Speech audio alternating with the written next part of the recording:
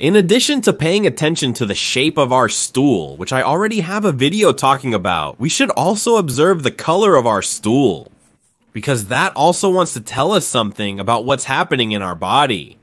In other cases, the color of our stool can be caused by some pigment that can be found in the foods we eat.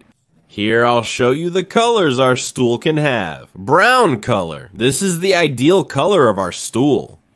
This means that everything is fine, and obviously your diet is good and nothing out of the ordinary is happening in your intestines. We have the green color. When we see green color, it means that the food passed quickly through our intestines. In other words, it wasn't absorbed, digested, or anything like that. So try to eat more calmly as well. Eat peacefully. When our stool is yellow, there may be a problem with bile excretion.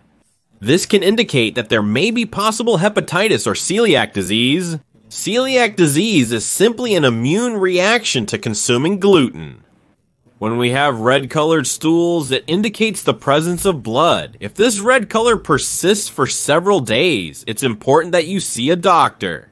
You might have some bleeding. When you have black-colored stools, this can be caused by excess iron. This can happen to people who take supplements, or it can also be due to the presence of blood coming from the upper digestive tract. That is, this bleeding can originate in the esophagus, the stomach, or the first part of the small intestine. That black color appears because the blood comes from the upper part and has been digested by the whole body. When we have white-colored stools, it may be due to a lack of bile, or because there is poor absorption of fats. Don't forget to follow me on my Instagram and my YouTube channel for more videos.